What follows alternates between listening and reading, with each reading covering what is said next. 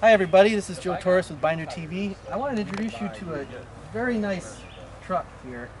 I'm going to just start off by telling you this is what I would call the holy grail of pickups. As far as bodies go, this is a Travelette Shortbox.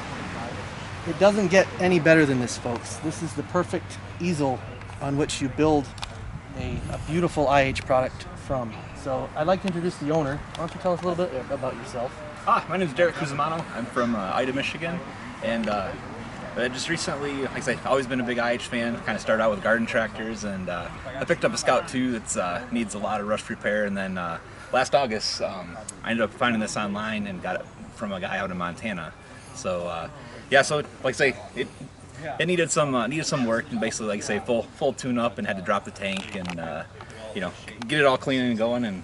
But if we take a closer look, though, what makes this truck very interesting is the originality and the lack of rust. This is incredible, considering how sought after these bodies are. That this vehicle is relatively rust-free. Now you can look at the tailgate; it was used. That is a used tailgate, folks. But nevertheless, any other interesting stories behind the previous owner, or anything to do with it? No, I guess the only thing I don't have any like documentation, but I'm pretty sure this was originally a Forest Service truck. A Forest Service truck. Yeah, because you can kind of make out like got the like the Forest Service badge, and there's some sort of markings. Like I say, the previous owner, he got it from his neighbor who had it for a number of years. So like you say, it's been a Montana truck.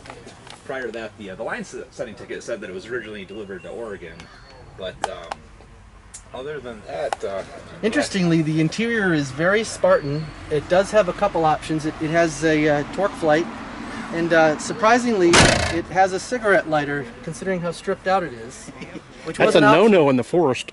Yeah, so that's I don't know. I'm just kind of guessing there. And yeah, one thing I was curious on. Nick says he's never seen the shoulder straps inside, so I don't know if that's kind of a unique thing or not. It is, and the bolt hole was always there. And interestingly enough, there are some anecdotal stories about that. Now, people online, please don't tell me I'm crazy and I'm making up stories. I have been known to do that. I have been told that in some cases, fleet customers perhaps installed at the dealer or on their own shoulder harnesses. I don't know if that was for regulation reasons, for personal property type reasons, but this is not the first time I've heard a story of a potential original municipal truck, city or government owned truck, with seat belts, shoulder straps. So I'd love to know if there was backup evidence to say that that was indeed a special order item through a dealer. I was going to take 94, but then I ended up She's straight. This is a straight truck, folks. And you know, this has the coil front suspension. Yes. That Navistar, at least a few years ago, was keeping the patent up on. Right? Why do you think they were doing that? Why? Why would they do that, you think? Future usage. But I imagine it drives and rides nice. They probably had a breakthrough type of technology that they wanted to protect. It just floats. Right. Anyway, thank you. Again, this truck is exquisite in the type of vehicle it is. You do not come across vehicles like this very often, and when you do, and it's up for sale, people get You're lucky to have lucrative this. offers. It's a nice truck.